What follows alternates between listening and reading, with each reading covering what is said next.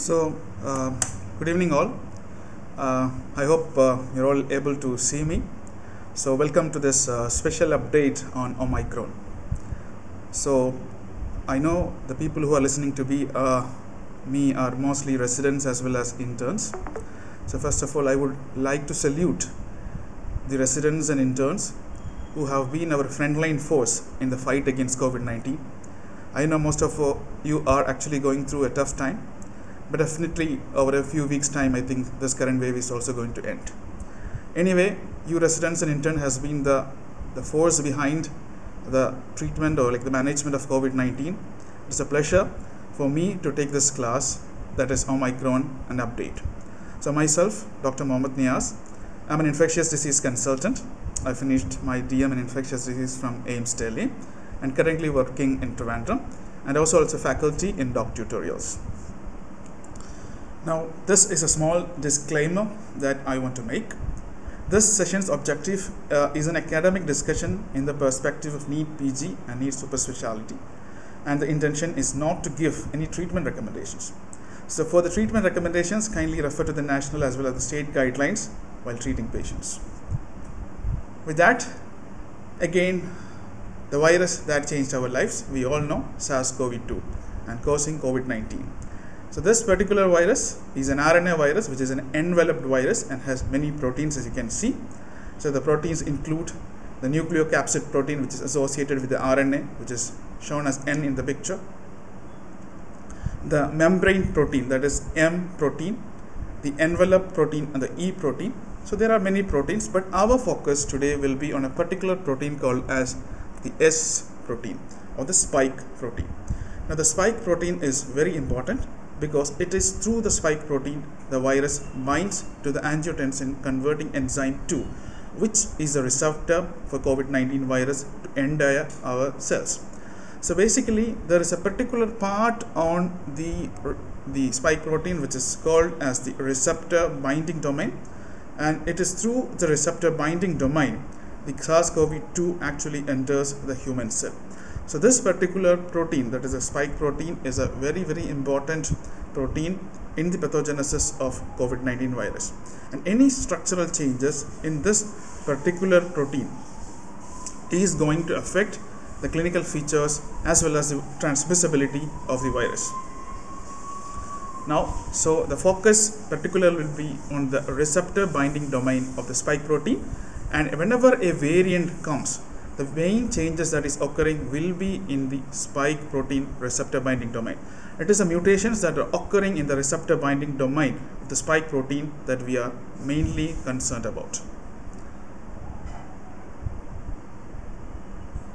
Now, how do variants arise? As I've already told you, the SARS-CoV-2 enters the human cells by binding to the AC receptor. Once inside the cells undergo replication by the virus replication machinery, and as for all viruses, the replication machinery of the SARS-CoV-2 is not a foolproof mechanism. There can be a lot of errors that can occur, and these errors what we call as mutations.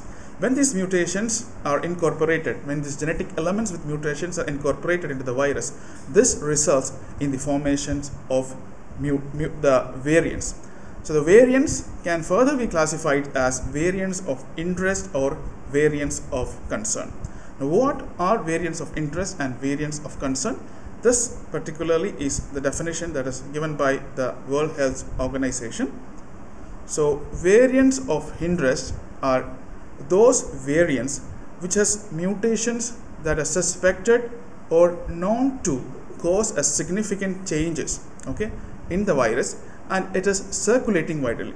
So there are mutations that has occurred in the virus which can cause significant changes in the virus and is circulating widely. Now a variant of interest becomes a variant of concern if it is known to spread more easily or cause more severe disease, or can escape the body's immune response, or the change clinical presentation, or decrease the effectiveness of treatment or vaccine. So a variant of interest which can spread faster, which can cause a severe disease, which can alter the clinical presentation, or which have a decreased response to treatment or vaccine is called as a variant of concern. Now, variant of concern is what we are also concerned with.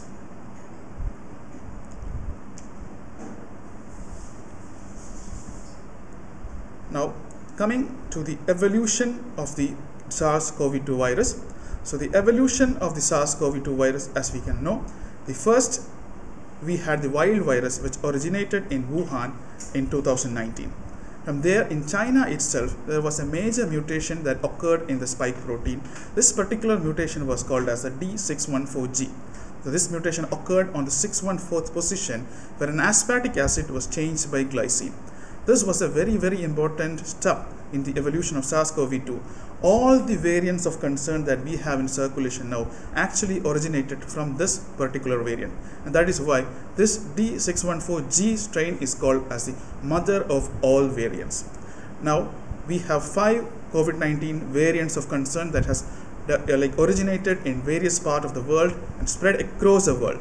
So these include the alpha variant, which is also known as B117, the beta variant B1.351, the gamma variant P1, delta variant, which caused the second wave of COVID-19 in India, that is B1.617.2, and the topic of discussion for today, Omicron, or B1.1.529.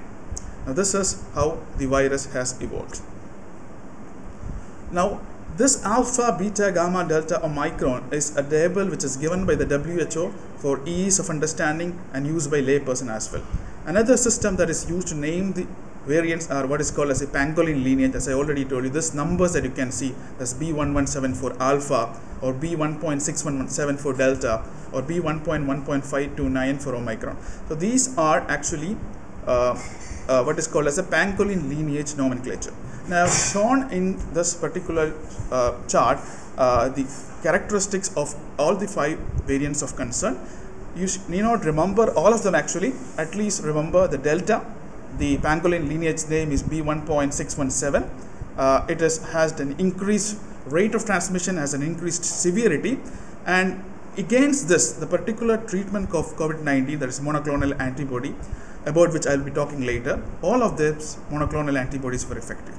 On the other hand, Omicron, that is a variant B1.1.529, is a current variant which is maximum in circulation. It had increased transmission, but clinically less severe, and there is ineffectiveness against at least 2 of the monoclonal antibody. Only one monoclonal antibody, that is sotrovimab, is effective. Don't get confused about the monoclonal antibody. I'll be discussing about monoclonal antibody in detail later. Now, coming to the topic proper, Omicron. So where did it origin? In November 2021, the researchers from South Africa and Botswana identified a new variant on whole genome sequencing, that is B1.1.529. This particular this variant had more than 50 mutations in genome, and 32 of these mutations were in the spike protein, and 10 of them were on the receptor binding domain. But obviously, the researchers were scared. They knew that they have identified an important variant. It has many mutations in the receptor binding domain of the spike protein, and this is going to alter the transmission, the severity of the virus, and everybody was scared.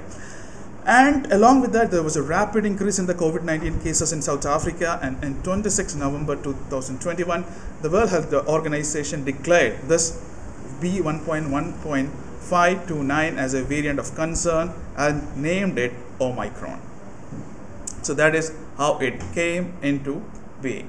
So the Omicron variant itself has 4 lineages, B1.1.529 which originated, and sister lineages which is associated, that includes BA1, BA2 and BA3. We have to remember BA2 because this is the most common circulating variant in India, and it has some diagnostic importance as well. Now, this is the current situation as of 17th January 2022. Based upon the sequencing data in India, you can see this light green here is the BA2 variant, and currently the BA2 variant is dominating in India. This doesn't mean that it is going to be the same always. There can be changes. As you can see, the BA2 is decreasing and the BA1 is increasing. So this is dynamic. As of now, BA2 is the most commonly identified variant in India, much more than the Delta variant. It has almost replaced Delta variant in the country. Now, what has changed? in this particular virus because of the mutation that has occurred. Too many mutations in the spike protein, more like around 10 mutations in the receptor binding domain. So the Omicron, even the pathogenicity of the virus has changed. When the virus is grown in vero cell cultures, that is artificially created cell culture media, it is found that its ability to produce plaques, the ability to produce plaques actually indicates the pathogenicity of the virus. Actually, Omicron formed less plaques, or it was unlikely to cause plaques compared to other variants. And it also had a less ability to cause syncytia formation. Now, syncytia formation, that is a grouping together of various cells to form a large cell, is one of the pathogenic mechanism of the COVID-19 virus in the lungs. Compared to other viruses, the ability of the Omicron variant to cause syncytia formation was actually less. And this particular variant, when they analyzed, it was also found that this particular variant had a preferential replication in the nasal epithelium and bronchial tissue. That is, the upper respiratory tract was more commonly involved in the Omicron variant when compared to the lower respiratory tract. We knew that the most of the previous variant, especially in Delta, there was a significant involvement of the lung. There was many cases of ARDS due to the involvement of the lung. This is actually lesser in case of Omicron, which is considered as an important change in the pathogenicity of the Omicron virus. Now, as a result, what has changed? So we know there are the mutations, the pathogenicity has changed. What has happened to the epidemiology as well as clinical feature of this particular variant? So as we know, the transmissibility of this virus, you all will be knowing, it is spreading like wildfire, and that is because this particular virus has replication advantage. It can spread faster, it can multiply faster, and it also has the property of immune evasiveness. And it is also highly transmissible, transmitting from one person to another very fast.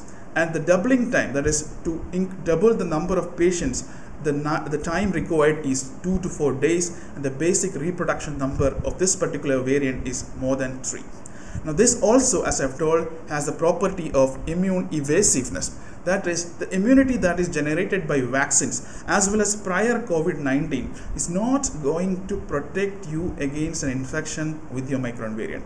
As a result, there is an increased risk of reinfection, and it is found to be 5.4 times more than that of Delta. So this virus has all these advantages. It has a replication advantage and it has an immune evasiveness. But as I told you, it preferentially involves the upper respiratory tract. ARDS are less. So what we are seeing is a lesser severe clinical manifestations, as I am coming to, and there is also other changes in the clinical features, which includes a shorter incubation period. That is, previously the incubation period of the wild virus or the original Wuhan virus was 5 days. For Omicron, it is only 2 to 3 days. And predominantly the symptoms of the virus are upper respiratory symptoms because it predominantly affects the upper respiratory tract. The symptoms include running nose, sore throat, headache, fatigue, and sneezing.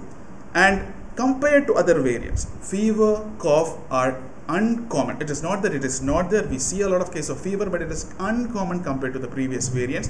One thing that is definitely has changed is that the loss of smell and taste are much lesser compared to the previous variants. And it appears that there is a faster resolution of symptoms in these patients based upon the literature as well as the patients that we are currently seeing. Most of them getting recovered out of symptoms in a period of 5 to 7 days. Now, is Omicron mild? Is it too early to say? Based upon the available literature as well as my clinical experience, what I can say is that now we are seeing milder cases, lesser cases of ARDS, and we have data that the Omicron infection has lower risk of hospitalization as well as the risk of serious disease as well as death. It is mild in most of the patients. However, that doesn't mean that we can ignore it. We should not be taking it seriously, because we should understand that even if it is mild, it can affect a large number of patients because it's too transmissible. And as we understand, the small percentage of a big number is still a big number. Even if it is causing serious disease only in a small percentage of a population, then actual numbers can be very high. And if these numbers go high, the healthcare system may be overwhelmed, and we should be we should not be ignoring this particular variant. We should be careful and continuing our COVID appropriate behavior as well as the immunization drive, which is one of the best in the world. We have immunized a significant proportion of our population, but we should continue our immunization drive to immunize all people who are eligible, as well as also to give the third or the precautionary dose to all eligible persons in India.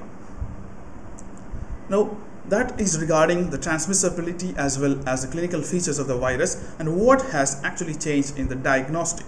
Any particular changes in diagnostic or any changes in identifying the virus. Now, any variant, as you know, is identified by a technique called as whole genome sequencing. By whole genome sequencing, we will be able to identify any changes in the genetic structure of the virus. It can be even smaller changes, and that is how the variants are identified as well as confirmed. So Omicron was also detected by whole genome sequencing. Now, whole genome sequencing is a difficult process. It's not done routinely in laboratories and is usually done in research laboratories, and it is a time consuming technique and also is an expensive kind of test. So that is why we need other tests to detect the Omicron variant. So can RT-PCR detect Omicron? Now, as we all know, RT-PCR usually uses primers against the COVID genes. So the commonly used genes include the E gene, the N gene, the RF gene, the S gene.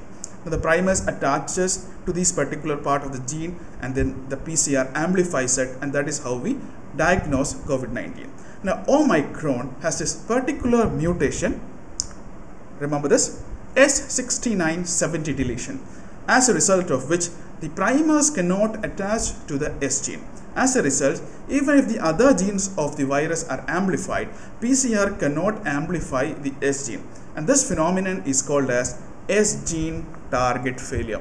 Now, S gene target failure means S gene alone is not amplified. So this will give you a clue that this particular sample that I am testing has Omicron and not other variants. So this S gene target failure is a surrogate marker for Omicron. Now, this is not very specific for Omicron. Some of the Alpha variants as well as some of the Delta variants even can show SGTF. But when Omicron is spreading in the community, you can take it as a surrogate marker of Omicron. So this will be a test of a person which an SGTF will look like. So you can see that this particular PCR tests for 3 genes. Okay, this is a real result. So you can see the N gene in this person is detected, the ORF1A and B gene is detected, but the S gene alone is not detected. So this phenomenon is called as S gene target failure, SGTF. It indicates this sample is likely to be Omicron. But the problem is that the Omicron, as I told you, has sister lineages as well, and one of the sister lineage is called as a BA2 variant lineage. So this BA2 lineage, actually the S6970 deletion is not present, and as a result of which the S gene target failure cannot be used as a surrogate marker in this particular sister lineages. And as we know, this is the most common lineage which is spreading in India, and this is also called as a stealth variant because SGTF cannot detect it. So what we can do? We can reduce the PCR, we can reduce the SGTF. Do we have other methods to detect the virus? Yes. So this is a particular kit that has been developed by the Tata Medical Diagnostics, and this particularly identifies an S gene mutation, okay, that is associated with the Omicron. So there are specific mutations that are associated with Omicron and S gene, and if we develop primer against that, we can amplify these particular mutated genes, and as a result we can identify the particular virus. And this particular kit is called as the Omicron test, which is developed by Tata Medical Diagnostic, and we hope to be available within a few days time across India, and as a result we will be able to confirmly tell that whether a particular sample is Omicron or not. What happens to rapid antigen tests? Now, as I told you, there are a lot of mutations in Omicron, and most of these mutation occurs in the spike protein, but there are mutations that can occur in other parts of the virus as well. Now, most of the rapid antigen test actually detects a nucleocapsid antigen. Beyond the spike protein, Omicron also has some mutations in the nucleocapsid. So there can be some alteration in the sensitivity of RAT that can be expected. and this has been proved in studies as well. They have shown that there is a slightly less analytical sensitivity of rapid diagnostic antigen test for Omicron. However, this is very slight and it is unlikely to be important in clinical practice. You can continue to use the rapid antigen test. Now, we are going to the management part of COVID-19 in Omicron times. So how do you manage a patient with COVID-19 in a community where the Omicron is prevalent? So what we have to know is that before going to the clinical, the treatment options, we also have to know the clinical stages of COVID-19. So the clinical stages, as we know, the many cases of COVID-19 can actually be asymptomatic, and a significant number of it will be mild illness which is limited to the upper respiratory tract. A majority of patients with Omicron actually will fall into the mild illness category, and when they have involvement of the lower respiratory tract clinically or by imaging, but still maintaining a saturation more than 94, it's called as moderate illness. You call it as a severe disease when the saturation is less than 94, or the PaO to FiO2 ratio is less than 300, or a respiratory rate is more than 30 per minute, or you have a lung inflates more than 50% in chest X-ray or CT scan. And it is a critical illness when the patient develops respiratory failure and has a requirement for non-invasive ventilation, high flow oxygenation, or invasive mechanical ventilation, or the patient is in septic shock or multi-organ dysfunction. So these are the various stages of COVID-19. According to the stage of the illness, the treatment differs. So basically we have a mild illness where there is upper respiratory symptoms, and a moderate illness where there is lower respiratory involvement but there is no hypoxia. The saturation is still more than 94. Once the saturation falls less than 94, the disease becomes severe, and once the patient requires organ support, it goes to respiratory failure, requires invasive or non-invasive ventilation or ECMO, or the patient has shock or multi-organ dysfunction, that goes to a critical illness. So the treatment differs, but what I have to tell you is that most of the cases of Omicron are mild diseases, and only a few actually goes into the severe disease. And also there is a difference in the clinical manifestation of the virus in different stages because of the difference in the pathogenic mechanism. In the initial period of the viral infection, the clinical manifestation that we see, that is fever, cough, loss of smell, etc., are actually due to the viral replication. This actually lasts for around 7 to 10 days, and from the second week actually, the clinical manifestation are actually due to the host immune response. There is an inflammatory response which sometimes gets exaggerated and gets out of control, and there is a hyper responsiveness of the immune system, which is actually the cause of the severe illness as well as critical illness, which is predominantly caused by the inflammation of the body. So during the initial mild to moderate period, you are targeting the virus. So the treatment in this part of the illness will be targeting the virus, which include antivirals as well as monoclonal antibody that specifically targets the virus. But the second part of the disease, it's predominantly inflammation, and our treatment here will be to decrease the inflammation. So that is how the treatment of the COVID-19, be it any variant, differs. Okay, Omicron, Delta, or whatever may be, it differs according to the stage of the disease. Now, most of the patients of Omicron, as I told you, it will be mild illness without much of a comorbidities, and the major rule here is that, rule 1 is that do no harm. Do not treat these patients with antivirals. Do not treat these patients with monoclonal antibodies. Do not give them steroids. Do not use azithromycin, hydroxychloroquine, doxycycline. None of them are actually required.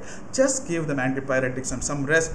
All of them will, most of them will recover by themselves. Just do no harm by polypharmacy medications without any evidences. We have seen it in the initial 2 waves. A lot of medicines without evidences were given. Doxycycline, ivermectin, hydroxychloroquine, azithromycin. We should not be giving, as modern medicine practitioners of evidence-based medicine, we should not be giving these treatments without any evidences. Just leave the patient alone, give him paracetamol, give him rest. These patients will recover. Now that is not the case when the patient has risk factors for progression. So what are the risk factors for progression? It can be advanced in the age more than 60, or it can be other risk factors including obesity, a BMI more than 25, or concomitant chronic illnesses. It can be hypertension, diabetes, coronary artery disease, chronic liver disease, chronic kidney disease, immunosuppressive drug intake, HIV infections, other blood disorders, all of these rheumatic diseases, all of these patients had an increased risk of development of a severe disease. Such patients you should consider two therapies, that is monoclonal antibodies as well as antiviral medicines. Now, monoclonal antibodies are antibodies that are engineered to specifically target a particular antigen, and in this case it will be the spike protein of the COVID-19 virus. So we have three monoclonal antibodies available across the world. The one is casirivimab, imdevimab, second is sotrovimab, third is bamlanivimab, etesivimab. And definitely these names are very difficult to remember, and you need not remember all of them. Remember this drug, casirivimab, imdevimab, because this is one drug which has been used in India. It is available in India, used extensively. Now, casirivimab, imdevimab, also known as Regencov-2 monoclonal antibody cocktail. Why is it called as a monoclonal antibody cocktail? Because it is a combination of two monoclonal antibodies. These are IgG monoclonal antibodies, and each of these monoclonal antibodies, casirivimab, target a particular part of the SARS-CoV-2 receptor binding domain, and imdevimab targets another part. So it will inhibit the virus by binding to the receptor, binding particular areas on the receptor binding domain on the SARS-CoV-2 virus. Now the antibodies, IgG monoclonal antibodies, bind to two distinct and non-overlapping sites on the receptor binding domain and of the SARS-CoV-2 spike protein. We have to understand one thing is that this particular monoclonal antibody unfortunately is not effective against the Omicron variant. Okay, casirivimab, imdevimab is not effective against the Omicron variant. Also, the second monoclonal antibody, that is bamlanivimab, etesivimab, is also not effective against Omicron variant. So these two monoclonal antibodies are out. So what we have? We have the third monoclonal antibody, that is sotrovimab. Now, sotrovimab is an engineered human monoclonal antibody that neutralizes SARS-CoV-2 and SARS-CoV-1. So it is an antibody with broad range of action, particularly target a conserved epitope on the spike protein, but that is not receptor binding domain. So it binds outside the receptor binding domain, and it's not affected by the mutations that are occurred in Omicron. As a result, it is expected to be effective against Omicron. We don't have any clinical data. We have a trial called as the COMET-ICE trial, where sotrovimab was found to decrease the rate of hospitalization. Sotrovimab was found to decrease the rate of hospitalization and death by 85%. But this trial did not include patients who had the Omicron variant. But we expect, based on the mutations, we expect that sotrovimab may be spared.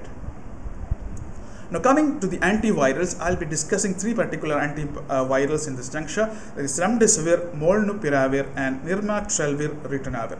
I'll not be discussing favipiravir because the favipiravir is a medicine which is not supported by much of an evidence, and that is the reason why I will not be discussing favipiravir.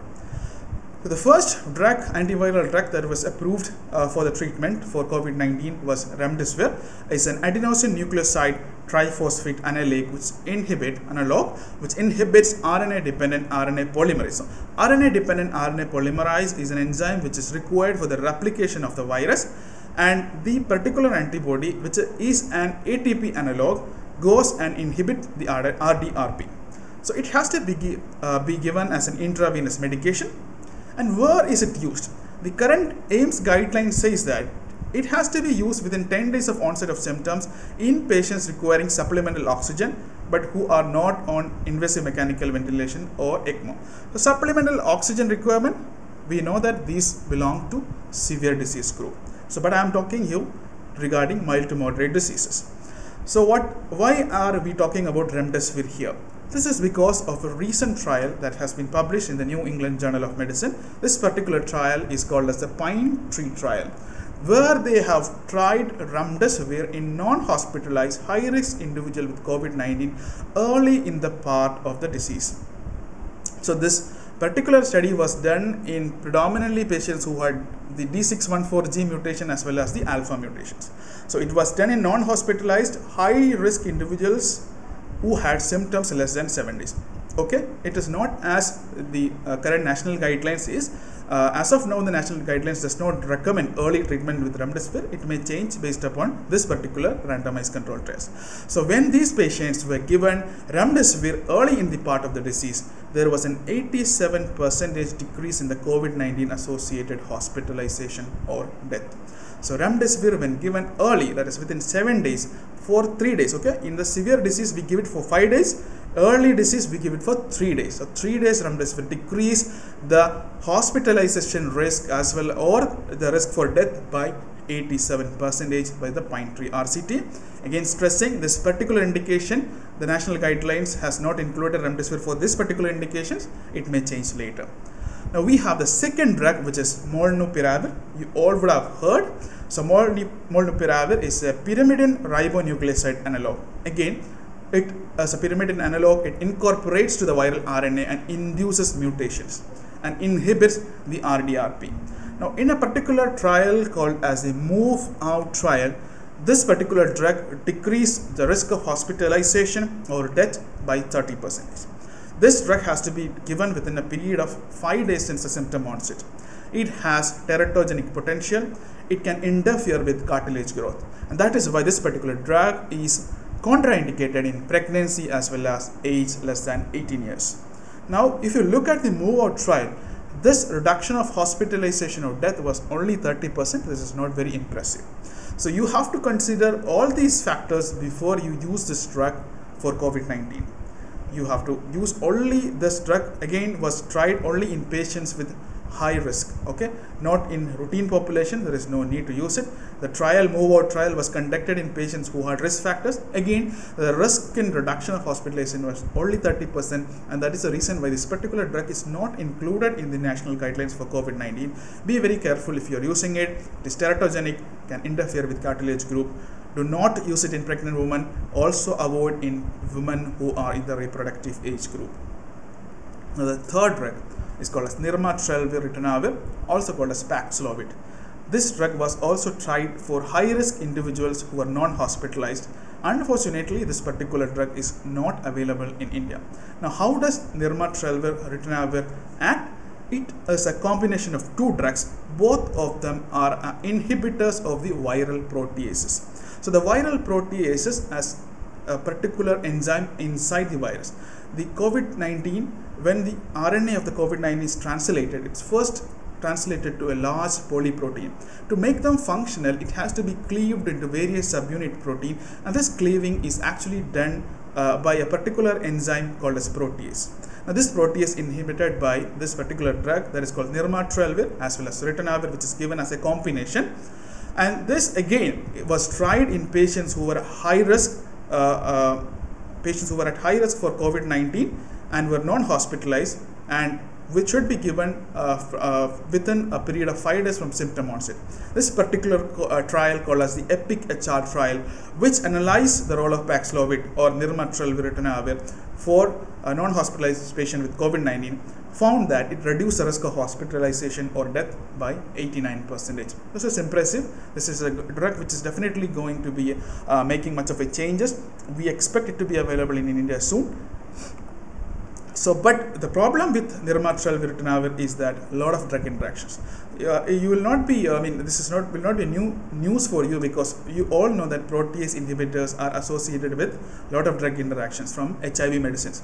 Okay, protease inhibitors, we have been using them in HIV medicines. So mostly these drugs are CYP3A inhibitor. So nirmatrelvir as well as ritonavir are CYP3A inhibitor. So when used with piroxicam, amiodarone, colchicine, clozapine, lovastatin and simvastatin, this drugs increases the levels of the mentioned drug. That is, if you use nirmatrelvir ritonavir, it will increase the blood levels of piroxicam, amiodarone, colchicine, clozapine, lovastatin and simvastatin. Now, it also, on the other hand, CYP3A induces. So, inducer drugs, you would have learned in your pharmacology, carbamazepine, phenobarbital, phenytoin and rifampicin. will increase the metabolism, that is, it will induce the CYP3 enzyme, increase the metabolism, and decrease the levels of the nirmatrelvir ritonavir. So one particular thing that you have to be aware about this particular drug is that there are a lot of drug interactions that you have to consider before you prescribe it to any patients. Just as a summary, as you know, the virus enters to the by attaching to the ACE receptor. From there, the RNA of the virus is changed to the RNA is released. The RNA is translated to a polyprotein, and the polyprotein is actually cleaved into multiple subunit protein, and the subunit protein, some of them combine to form what is a replicase complex, which include the RDRP protein as well. And by the help of the replicase complex, a virus multiplies. It makes multiple copies of the RNA. Now this area where the viral multiplication occurs by the help of the RDRP protein is where molnupiravir act. On the other hand, the nirmatrelvir ritonavir act by inhibiting proteolysis, that is at this point. So that is what we have to know about the mechanism of action. So just a comparison between the two oral antivirals for COVID-19. So the mechanism of action for molnupiravir is inhibiting of RDRP, whereas for nirmatrelvir it is the inhibition of the main protease inhibitor. Both of these drugs actually are not acting on the spike protein, and as a result, the variation in spike protein is unlikely to affect its efficacy. As a result, it has been effective against Delta, and it's expected to be effective against Omicron as well. As I told you, this has to be used in patients with risk towards progression of severe COVID and should be non-hospitalized and should be used within 5 days of onset of symptoms. Due to the risk of cartilage damage, molnupiravir should only be used in age more than 18 years, whereas nirmatrelvir ritonavir can be used from 12 years. Renal and hepatic dose adjustments are not required for molnupiravir, while for nirmatrelvir you have to reduce the dose if the GFR is less than 60, you have to avoid it if the GFR is less than 30, and avoid in child C cirrhosis. The warnings and side effects: most important side effects is teratogenicity or embryo fetal toxicity with molnupiravir, as well as bone and cartilage toxicity, whereas for nirmatrelvir ritonavir it's drug interactions and hepatotoxicity. We have already mentioned about the drug interactions. As of now, molnupiravir is available in India, but only for restricted emergency use, not included in the national guidelines. Nirmatrelvir ritonavir as of now is not available in India. Now, coming to the second part of the disease, once the patient is hospitalized or has severe diseases, severe disease means there is a saturation drop, they are hypoxic or the saturation is less than 94. This is a stage in which the pathogenesis of the virus is entirely the disease is entirely different. It is inflammation. Uncontrolled host inflammatory response is the reason for the clinical manifestation at this particular period of the virus illness. So as a result, our therapeutics at this particular point of time will be to reduce the inflammation, to decrease the inflammation. So what are the treatment modalities that we use? We use corticosteroids, interleukin-6 inhibitors, and JAK1/2 inhibitors. Now what we have to note is that the inflammatory response actually will not depend upon the variant. Definitely it will decide what percentage of the patients will go to this inflammatory response, but once the inflammation sets in, the treatment will be the same for all the variants. So this particular part of the treatment, there is no change for Omicron. It is the same as that is for previous variants. You have to decrease the inflammation, you give the same treatment. But the number of patients who are going to need this particular treatment will be less, because not many patients are going to this inflammatory kind of response in Omicron variant. So corticosteroids, this has been one of the major advancement in the therapeutics of COVID-19, and because it's a much cheap drug and has been found to decrease mortality. It was a first intervention in COVID-19 which was found to decrease mortality. So this has to be given only for patients who are on supplemental oxygen, that is an oxygen saturation less than 94, or who are on ventilatory support. So what steroids you have to use? You can use dexamethasone or methylprednisolone. Indian national guidelines says methylprednisolone. The maximum data for this particular drug, that is corticosteroids, comes from a large trial in the UK called as the recovery trial, where they used dexamethasone 6 mg and looked what is the reduction in 28-day mortality when you use this particular drug.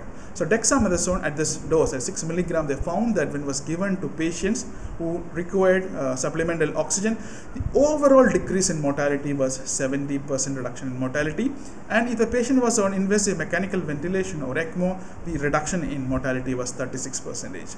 So cheap drug but a significant reduction in mortality. Certain group of patients, the inflammations cannot be controlled by corticosteroid alone. It goes, even if you're giving steroids, the inflammation continues and the patient goes into hyperinflammatory stage, what is known as a cytokine release syndrome like presentation, and many of these patients actually die. So we were in search of molecules which can inhibit the inflammation further, and that is why there were many trials which was done using the interleukin 6 inhibitors, most of them which was done using a particular molecule called as tocilizumab. So tocilizumab is an interleukin 6 inhibitor. Why we chose tocilizumab? Many of the studies found that the levels of interleukin 6 was actually very, very high in severe COVID-19. So the scientists postulated that if we decrease the inflammation by blocking the interleukin 6, we may be able to reduce the inflammation and also prevent the tissue damage. So tocilizumab has been found to be to reduce the mortality in COVID-19 patients in at least 2 large trials. So the current criteria for use for tocilizumab is rapidly deteriorating COVID-19 requiring supplemental oxygen, invasive mechanical ventilation, not responding to steroids. And this drug has to be started within 24 to 48 hours of organ support. By organ support, we means that initiation on high flow nasal oxygen, non-invasive ventilation, invasive mechanical ventilation or ECMO.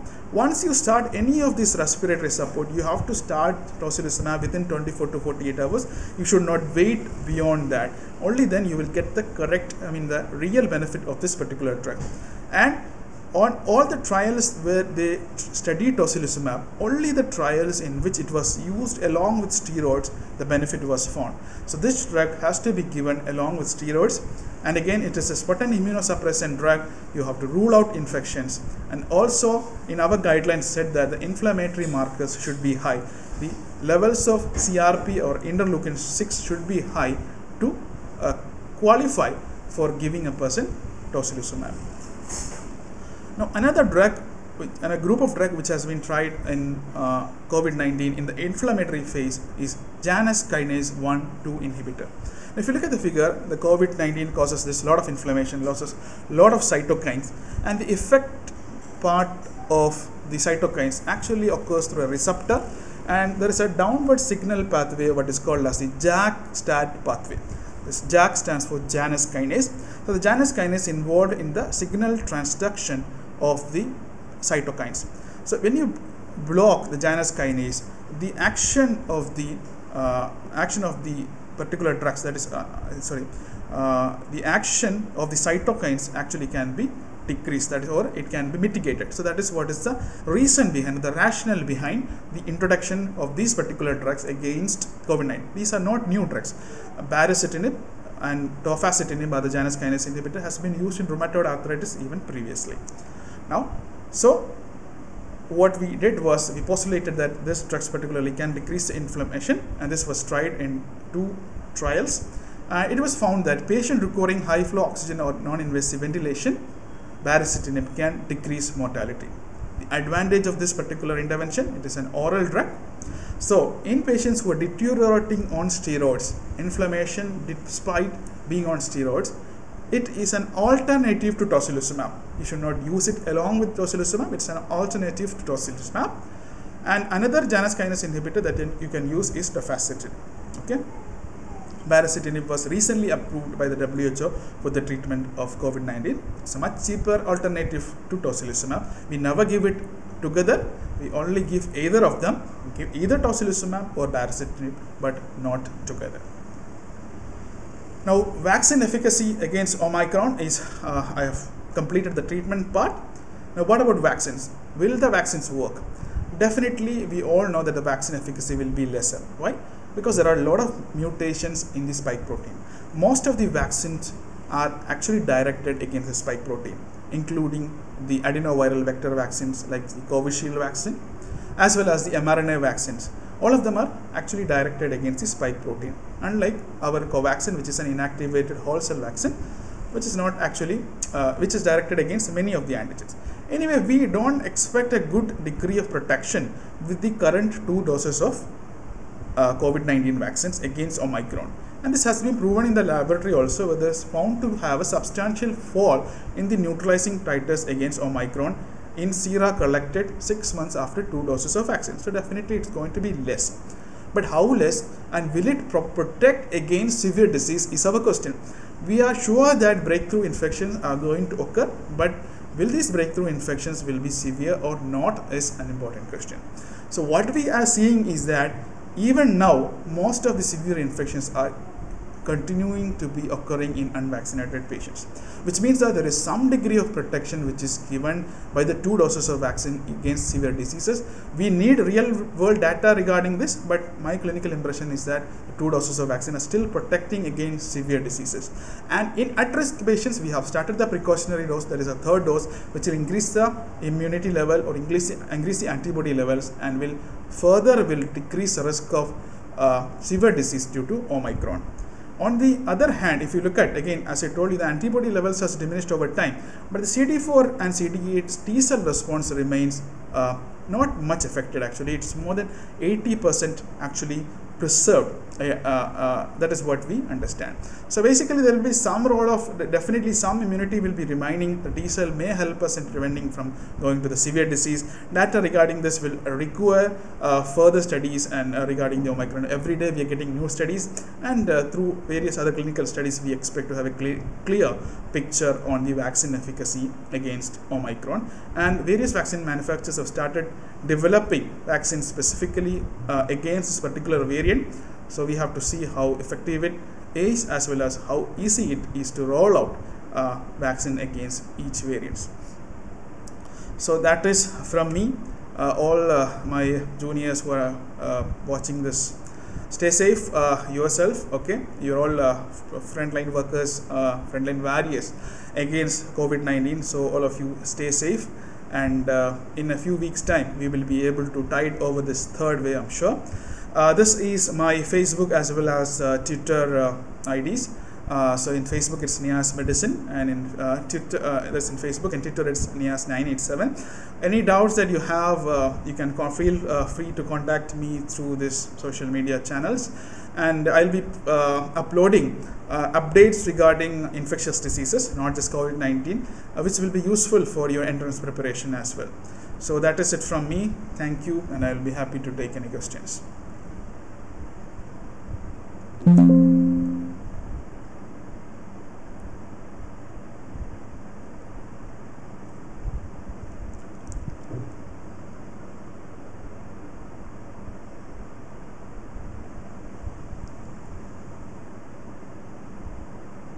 So one question that has been shown is by, asked is by Malik Venkat regarding a new core virus. I was also just seeing it in the WhatsApp. Lots of WhatsApp messages, unscientific things have been getting circulated nowadays. So core virus is actually a virus. It's a bad coronavirus. This virus has not a single case of human infection has been reported so far. Some scientists has said that this could be a potential human pathogen. So the news people took it and spread it like wildfire. So you don't have to be worried about this particular variant, new core variant, as of now. Don't worry. So no problem with that. Naresh Kumar has asked if there is any change in isolation guidelines. So the current guidelines as per Indian government is that if you are COVID positive, you have to remain in isolation for 7 days. Okay, 7 days from symptom onset, and there is no need for any repeat testing. So this is regarding the isolation guideline regarding the Indian government is concerned. But if you consider like the CDC, that is the United States Center for Disease Control, they have reduced the isolation period to 5 days. If you don't have symptoms at the day 5, you can remove isolation and continue to remove isolation and continue to work with your mask on. So the isolation guidelines will keep changing. As of now in India it is 7 days. Now anticoagulation, I have not touched upon anticoagulation because there is not much of an update in anticoagulation with Omicron. Anticoagulation is a topic of debate. Current national guidelines particularly recommend only prophylactic anticoagulation, but we have had trials in which it was shown that anticoagulation, that is therapeutic anticoagulation, okay, therapeutic anticoagulation decreased mortality in moderate diseases, that is moderate disease to severe disease, that is in patients who require oxygen but not in critical ill patients. So once a patient required invasive mechanical ventilation ECMO, it was found that the prophylactic anticoagulation actually did not matter much. In the moderate to severe disease group, there was a benefit in therapeutic anticoagulation. So in that group, you can try therapeutic anticoagulation. In critically ill patients, prophylactic anticoagulation. But the current government guidelines, national guidelines, is to give prophylactic anticoagulation for all.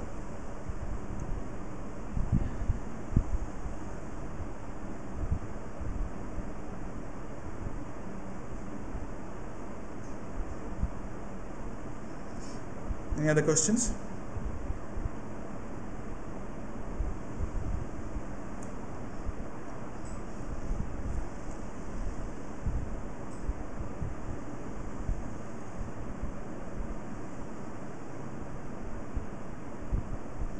Any role of aspirin after severe disease? As of now, we don't have any randomized controlled trials which has shown a benefit of aspirin in COVID-19. So as of now, no. There are trials going on, but as of now, no. What of advising the alternate dose as a booster? Now this is called as heterologous vaccination. So which means that if you give a adenoviral vector vaccine like Covishield now, you give another vaccine as the booster, that is mRNA vaccine or Covaxin as a booster. This is called as heterologous vaccination. Heterologous vaccination definitely has advantages. It has proven to increase the antibody level compared to giving the same vaccine. So many trials have shown that ideal situation it has the correct approach also, but unfortunately it has a lot of logistical issues. To roll out it in a country as large as India will be difficult. So the government of India has said that in Indian vaccination drive, we will continue to give the same vaccine which was used in the first 2 doses as the third dose also. So we will continue to give the third dose, the same vaccine as the third dose also. As of now in India, heterologous vaccination is not allowed.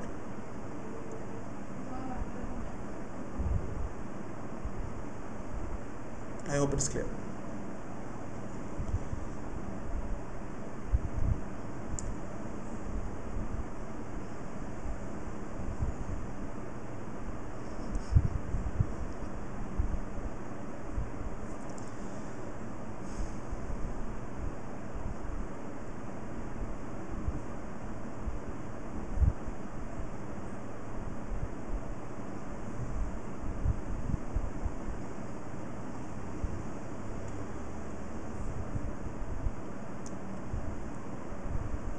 So I feel that the questions are over. I hope we can wind it up. Thank you all. Thank you for attending, and thank you for the discussion in which you all participated. And as I told you, you can contact me through the Facebook as well as the Twitter channels that I've provided. I'll be happy to answer your questions related to infectious diseases or COVID-19. Good night all. Thank you.